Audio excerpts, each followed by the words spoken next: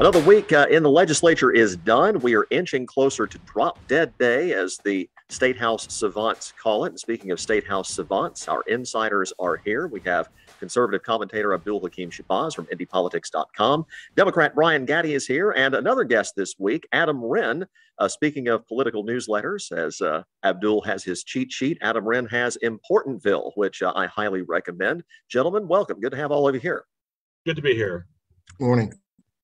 And let's start off talking about, yeah, good to have you, Adam. And the reason I wanted to bring in Adam, and we'll delve into this later, some campaign announcements. We're already talking about the 2022 election. It's kind of an off year, but there is one big race in particular here in Marion County that I'll want to delve into before we are done. But let's start at the State House.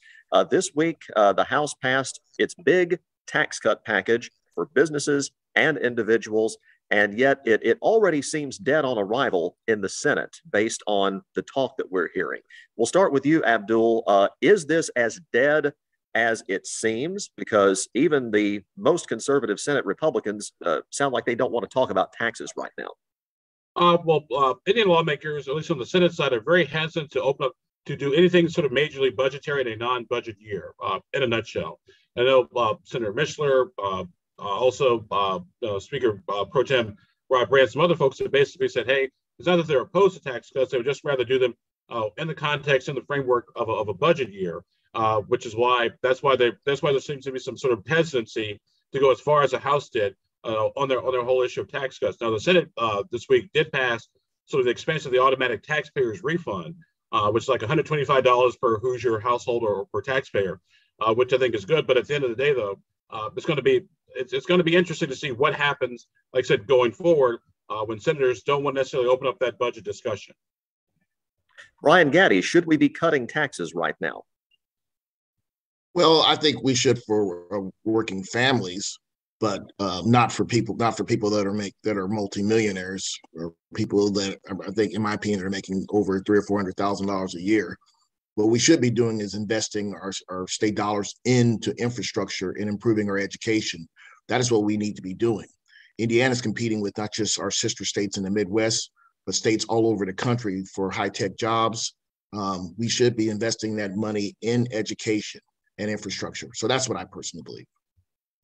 Adam, Democrats, or at least the state Democratic Party, has tried to talk a lot about how Republicans are taking money that came to the state via the American Rescue Plan, of course, pushed forward by President Biden, congressional Democrats against near unanimous Republican opposition in Washington, and how Republicans are taking that money, not taking the money and running essentially, but taking that money and saying, hey, we've got all this money, let's give everybody a tax cut, and not giving Democrats credit for it. The Democratic Party has said a lot about that lately. Do you think, in your reporting, does that really make an impact here in Indiana, in a red state like we are? You know, I'm not certain that it does. I mean, the Democrats are doing their best to hold Republicans here accountable, Republicans, particularly in the congressional delegation who voted against this money, and who are now, in some cases taking credit for it,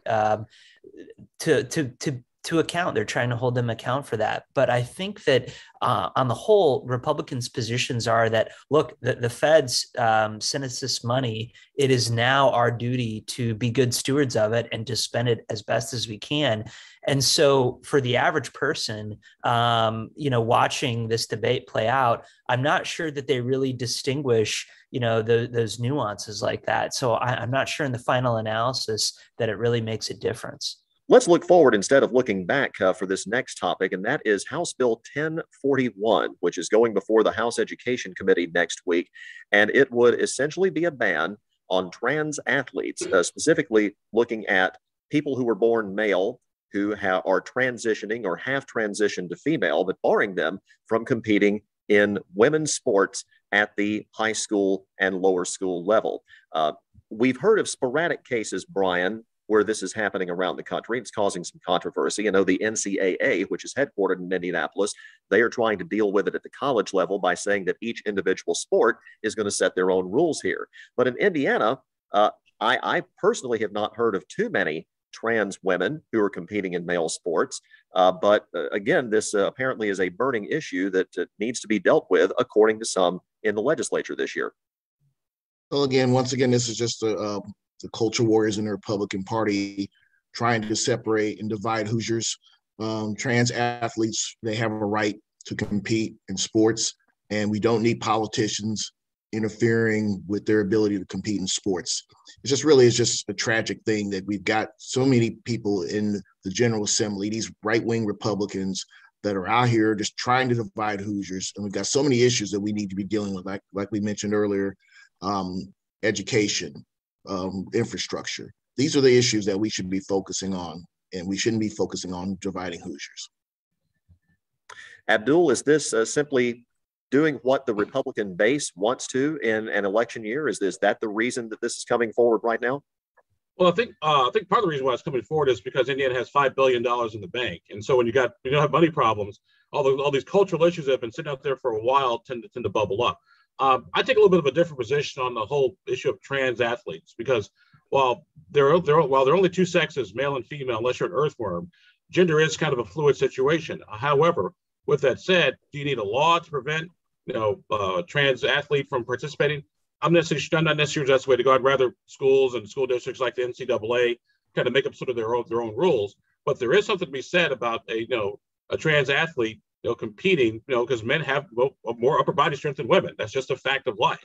And is it really fair to a female swimmer for she had to compete against a male swimmer? I mean, there's a legitimate question there. I don't necessarily think there needs to be a law to address that, but the issue should be addressed. Adam, this is an issue that we've seen bubble up a number of places around the country. And of course, we are in off-year elections, but still a pretty significant number of races to come this year. Is an issue like this really going to matter in the grand scheme of things come November? Or is this more of a primary season type issue? Yeah, I think it might be more of a primary type issue. You could see, primaries against lawmakers who potentially, oppose this bill. For me, as a reporter, this gives me strong RFRA vibes from back in 2015, the Religious Freedom and Restoration Act. You could see sort of a corporate backlash to Indiana if this bill passes, I think, in the General Assembly. I don't think it will ultimately pass. I think that, for the most part, Republicans, particularly, in the Senate and leadership in the House, will view this as something that could potentially, put their caucus at risk of division. And so I think ultimately this will end up probably in the Rules Committee. Speaking of campaigns, our political insiders are with us. Adam Wren from the political newsletter Importantville. You also see his writings in various other places. Abdul-Hakim Shabazz, IndyPolitics.com. Brian Gaddie, Democratic commentator. The campaign that a lot of people are now going to be paying attention to in Marion County is the race for Marion County prosecutor. We found out this week that Republicans are going to put forth Cindy Carrasco, a former official lawyer in both the Pence and the Eric Holcomb administrations at the State House. And Adam, you spoke to Cindy this week just ahead of her announcement. And of course, we found out that Ryan Mears, the Democratic prosecutor, had filed for re-election, or officially filed, one day after the Cindy Carrasco news became public. But you talked to Cindy, and it seems like the Republican Party locally, even though she still has to go through a primary, Republicans seem to be very high on her. Yeah, I don't think that she's going to have a challenger before slating on February 5th in the Republican Party. But this is someone who comes from the Holcomb administration, also worked under Mitch Daniels. And so, there's talk that she could be a pretty significant fundraiser. Ryan Mears, for his fundraising, is sort of where the late Terry Curry was at this point in the last cycle in terms of fundraising, with about a little bit more than $200,000 cash on hand. This is a candidate who could raise, that much in a matter of weeks. And so I think this race is important to watch for a number of reasons. One, it's a precursor to the 2023 mayoral race, and it's sort of a test of the local Democratic Party here, but it's also a test of a new Marion County GOP under new chairman Joe Elsner, who comes from the Holcomb wing of the party. And, for this race specifically, this is a test of whether Republicans can sort of gain back control in Marion County.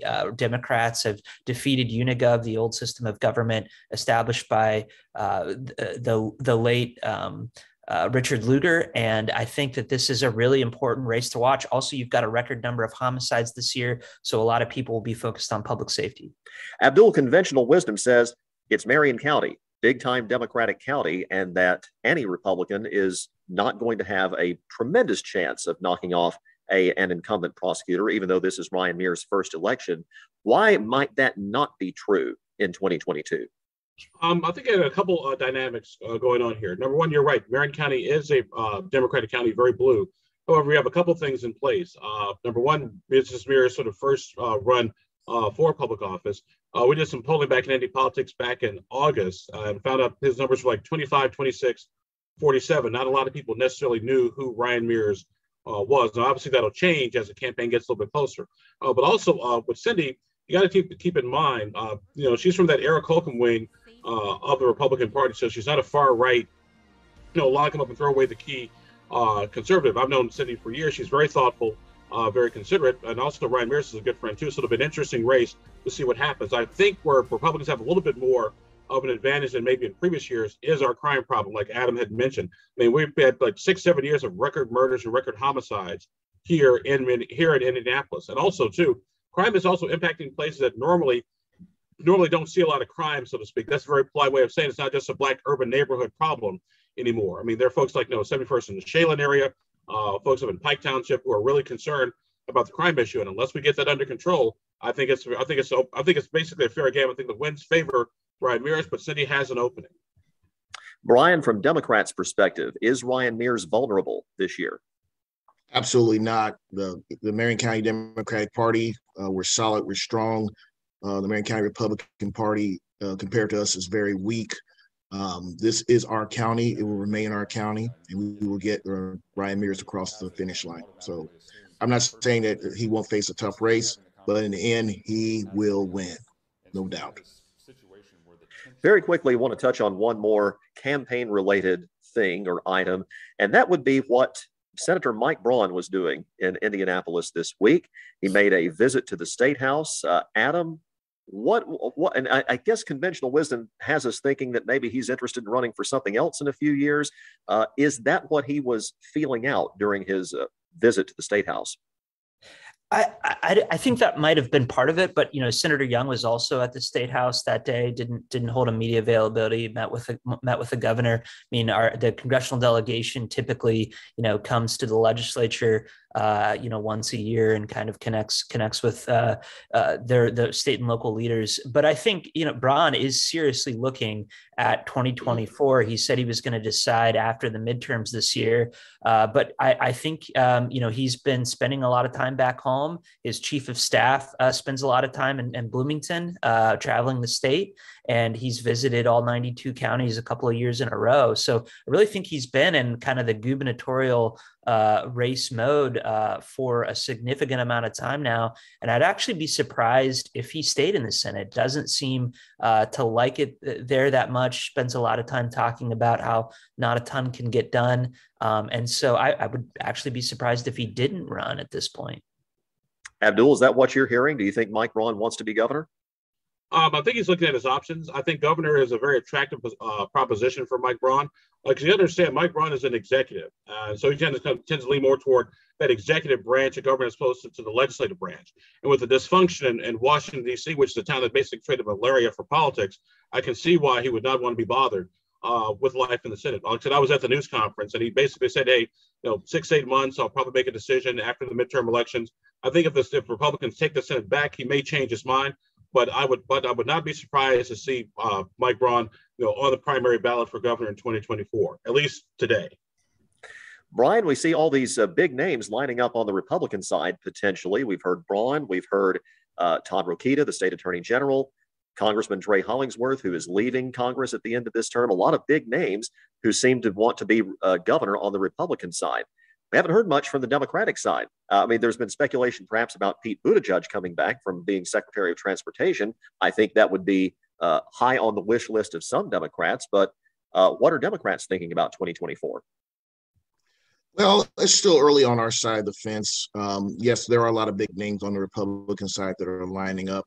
But I do think in the end, we will field a candidate, a very strong candidate that will be very competitive statewide. But I would say on our side of the fence is still kind of early. Our political insiders are Abdul-Hakim Shabazz, Brian Gaddie, Adam Wren joining us today. Gentlemen, it's been a pleasure, and we will do it again very soon. Thank you.